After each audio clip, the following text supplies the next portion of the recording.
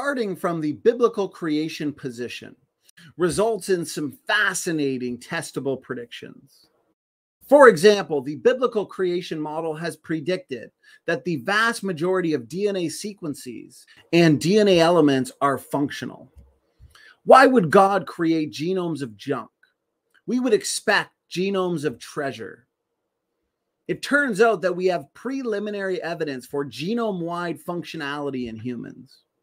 If most of the genome really did consist of useless genetic baggage, then this may be a contradiction to the design hypothesis. Biblical creationists have always predicted that we would discover important functions for non-coding DNA.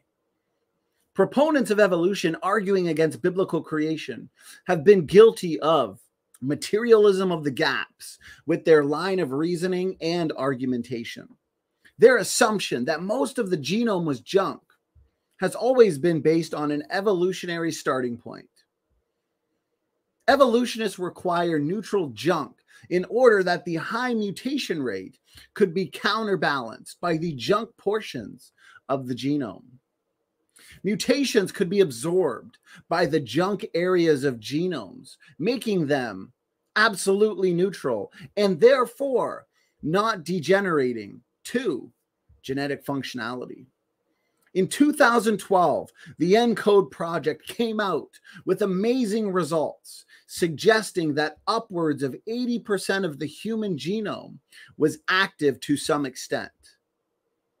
They discovered significant, detectable biochemical function.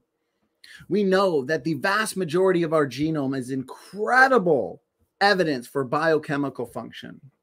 Evolutionists would assert that this activity is mostly spurious or simply genetic noise. But if this activity was not useful or the transcription was simply spurious, then natural selection should have weeded out this genetic baggage millions of years ago. This would be incredibly wasteful of resources and energy for the cell. This is a strong indication that this activity is in fact useful and beneficial.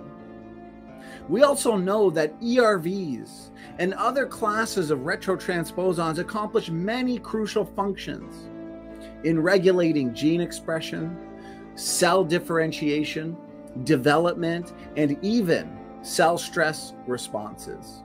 Do evolutionists have any real empirical evidence that actually demonstrates a non-functional DNA element such as an ERV going from non-functional to something critically functional in the genome? The answer is no, they don't. Even pseudogenes have now been shown to harbor incredibly important functional roles that are necessary to sustain healthy life processes in the cell.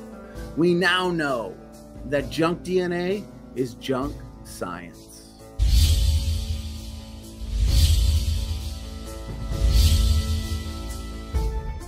As a quick reminder to everyone, hit that like button. It actually does help.